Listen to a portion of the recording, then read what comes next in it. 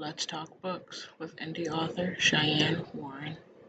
Hey, y'all, what's up? So, today we are talking about Chapter 1, How's break going? Christmas is tomorrow. Are you working? Are you not working? Chapter 2, Book Review, With the Fire on High. Another 5-star read. Chapter 3, Word Count Goals, Outlines. Do you do them? I'll let you know what I do. In Chapter 4, plug my project. So, if that interests you, you want to hear what's up, let's go. Chapter 1, Holiday Hours. Okay, let's jump right into it. We're in Christmas break or holiday break. Are you working? I'm not working. I don't have to work. I'm planned out until the end of January. By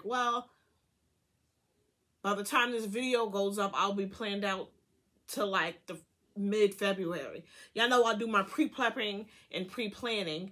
If that's something that you're unfamiliar with and you're one of my teacher watchers, you can head over to misswarrensclass.com/blog, and I have a vlog up of prepping and planning and how I stay on top of things. If you're not one of my teacher friends, do you have the holidays off? Is it like Christmas and Christmas Eve? Before I was in the school system, I worked in like group homes, residential care. There was no such thing as having holidays. What? Actually, holidays meant you get paid time and a half or double time, depending on where I was at. So I was like, ooh, me. Like, me. So what's happening with y'all? Like, what are y'all doing for the holidays? My authors, are we writing? Are you keeping your writing schedule through the holidays? Am I? I should be. I do kinda. Most days I lay around and do nothing. I'm doing a lot of reading. I got my goal for this year is 75 books. I'm not gonna complete it. But at the time that I did this video, I'm at 63. So I'm gonna try to get as many in as I can. But I'm not going to make it. I'm not going to make the 75, though. It's okay, though. Last year, my goal was 60.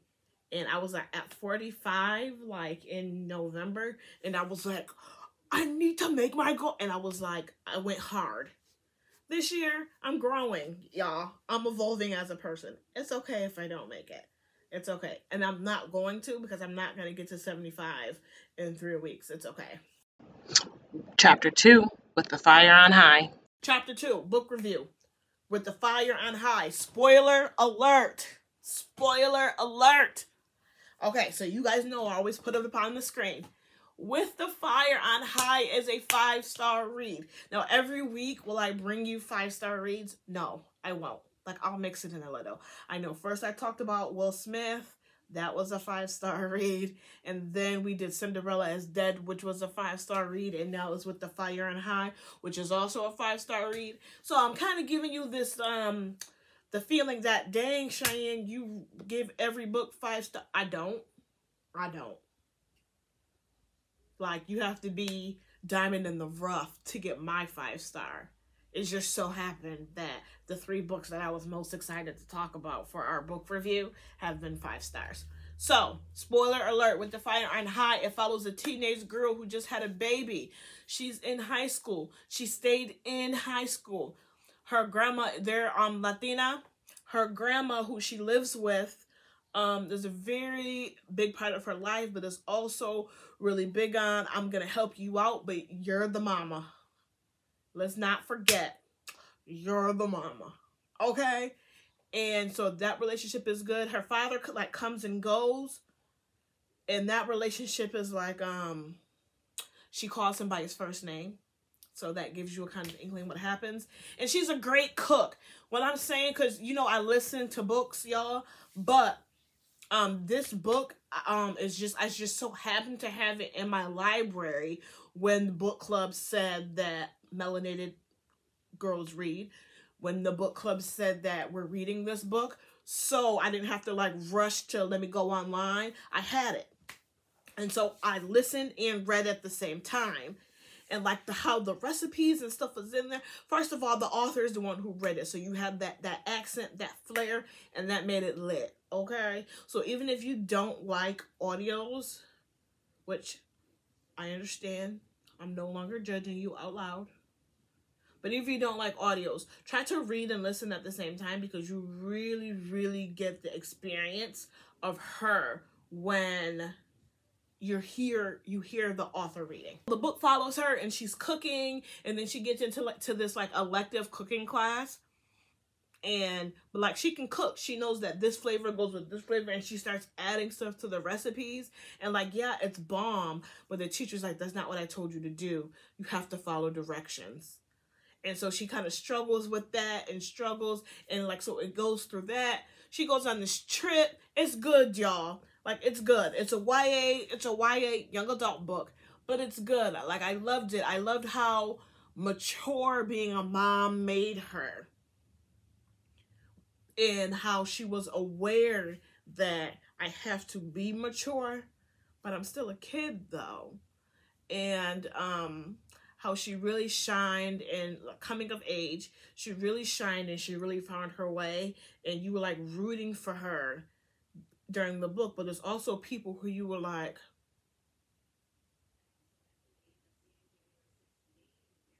but by the end of the book you were like, okay, you can't get a whole pass, but I'll stop side-eyeing you though. So a half a pass, I can give you a half a pass. Yeah, a half a pass. So that was good, because there were some characters that made it unpredictable. There were some characters where I just knew that, okay, oh, she said something smart, get her. And it's like, yeah, we're adults, that you shouldn't always have to like clap back. But sometimes you have to show people how they're going to treat you. Like, sometimes that's just the thing. So, With the Fire on High, bomb book, y'all. Let me know in the comments, have you read it or not? If you have, let's talk about it. If not, I don't know what you're doing, but you need to get on it, y'all. If you don't read nothing else, these books that I bring you every week, you need to read them. If you don't like reading, and reading's not your thing, and I mean, I couldn't imagine how you found me with reading not being your thing. But if that's the case, that means I have to convince you. Okay, any book that I review during chapter 2 of any vlog, perfect place to start. Okay. Chapter 3, word count, outline. Chapter 3, word counts. Do you have like a word count? Now I'm talking to my indie authors. That's what we do in chapter 3. Do you have like word count goals per day or outlines? First of all, I am not the author who outlines. I'm not. I'm sorry. I just write. And as I'm writing, stuff just comes out. And I don't pre-plan. I always have in my files, I have I use GoodNotes. I jot down like, ooh, like Nancy Drew character, sisters, this place. And then it's just, I just take that and like I just write. You know, guys, in my books, if you're new here, in my books I have the chapters are titled. And I will like know where exactly I want to go in a chapter, title it, write the chapter, and go, the title really doesn't fit with what I ended up writing, and go back and change it. I don't really get writer's block. I get up and do it block. I'm laying in the bed. This is a perfect time for me to get my word count done. But I'm laying in the bed though.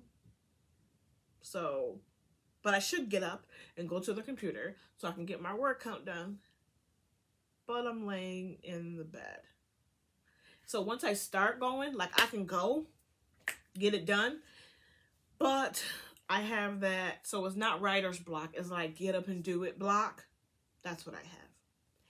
Now, do I have my word count per day? So the site that I use, or the program, whatever you want to say, that I use to write my stuff is called Readsy.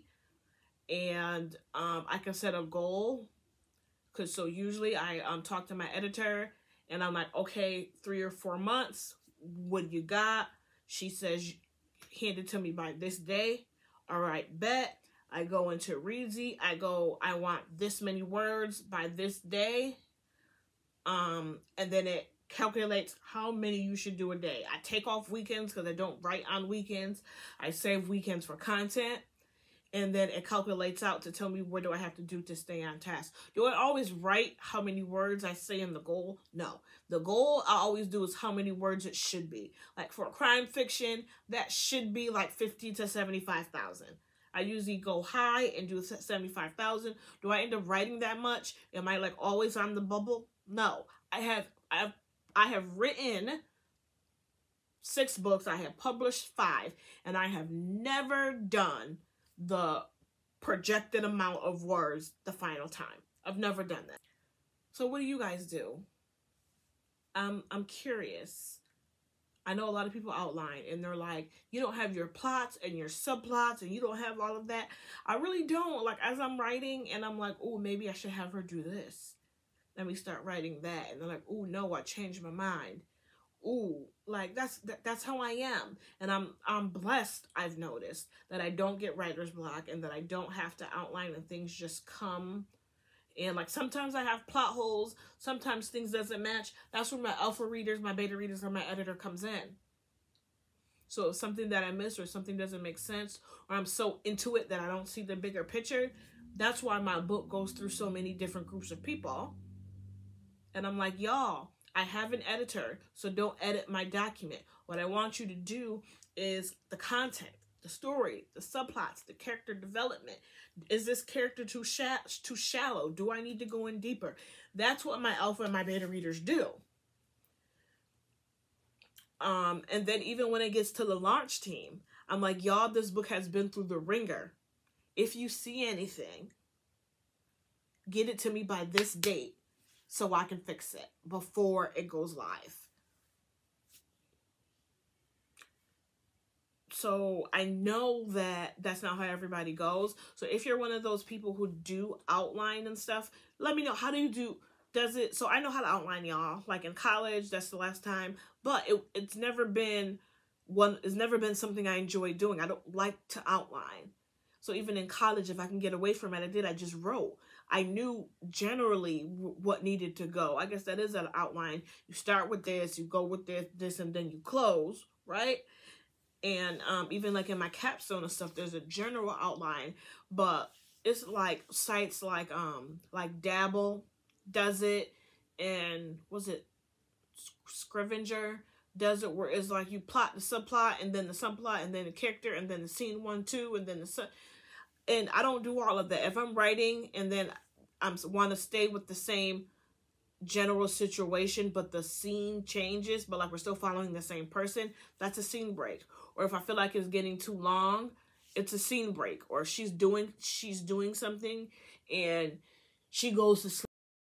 Hey y'all, what's up? Live from editing. So I noticed that here, as I'm going through this, I'm saying she a lot. And I just want to make a point that the reason I'm saying she is because my books, the main characters are women of color. Like my mission is to bring fiction novels to women of color where they see themselves represented in the main character of the story.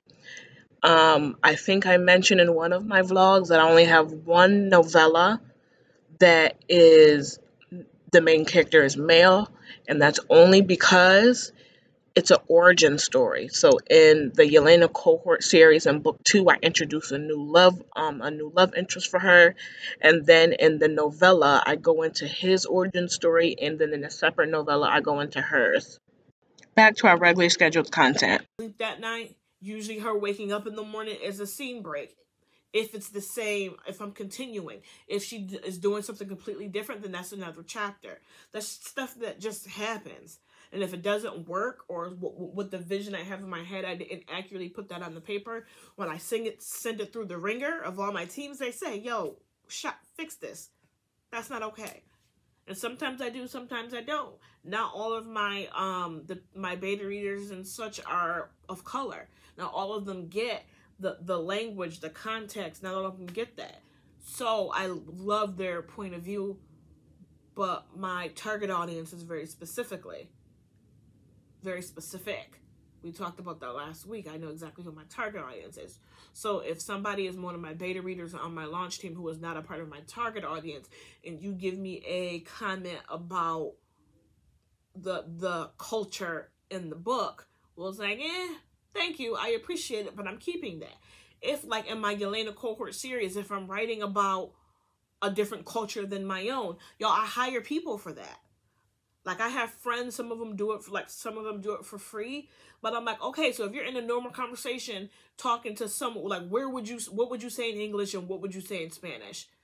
Write that for me. I don't want to Google translate it, because that's not how you say it. Like, can you write that for me? So this is the meal that is specific, important to this scene. Is this right? I ask, because that's not my culture. I don't know. And that's just a part of the different teams that I put in place that that just happens as it happens. Like, I don't outline for that. So y'all, like, let me know, like, how do you outline? Like, what does your process look like? Like, let's talk about it. Chapter 4, Sister Assassins. 4, plug my project. So, I am in the beta reading and cover design step of a new book that I just got back from the editor. It's called Sister Assassins Vigilante. It follows 3 sisters, 3 different races. They got brought together through foster care. We have Nia, Quan, and Valentina. And they're sister assassins, but vigilante style.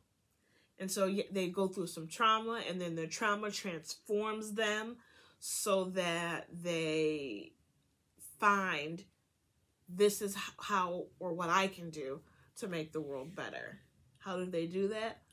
I mean, y'all, the title is Sister Assassins Vigilante. Okay? So, right now, it's going through the beta readers. I'm on social media. I'm going to be posting some excerpts so I can get some comments. Let's get some buzz going. Tell me how you feel. So, make sure you're following me. It's going to go on pre-sale through swarnauthor.com. It's also going to be on pre-sale through Amazon. I would prefer you pre-sell it through me and not through Amazon. However, I can't ship like Amazon can ship. You got to give me at least 3 days to get it out. So, you can do the pre-sale. I'll let you guys know. If you want to be a part of my launch team, send me a message, send me an email, any way that you can communicate with me, guys. I'm a self-published author. I don't have a person. It's me. You talk directly to me. So get on social media, go through my website, send me a message. Hi, my name is blank. I would love to be on your launch team for your book, Sister Assassins Vigilante. My email is blank. I'll put you on the list. I will not put you on my newsletter list unless you tell me that that's what you want. You giving me your email puts you on the Sister Vigilante list. The only way that I would use that email other than for stuff about the launch of Sister Vigilante is if I launch a new book. I send an email to everyone who has launched books before me in the past and go, hey, I have this book coming up. Here's the synopsis. Would you want to be on my this launch team? But you will not go on my newsletter list unless you specifically say that this is also something that I want. Okay? Just like disclaimer. Back to chapter 3. Can we talk about real quick? I need y'all to write in the comments. I need us to talk about how hard writing a synopsis is. I mean, I'll write the whole book. Boom. When it gets time for that synopsis, though, like, do y'all hire people? Is there a template? I need y'all to help a sister out because it's a lot and it's so hard, and I change it so many times, and like I don't have a developmental editor. I mean, my regular editor can do that, but it's like I need y'all help. Let me know, how do y'all write your synopsis? Is it a template or something y'all using? Can we share in this community? Can you drop some of your nuggets? Let me know in the comments. That's all I have for today, y'all. I'll see y'all next week.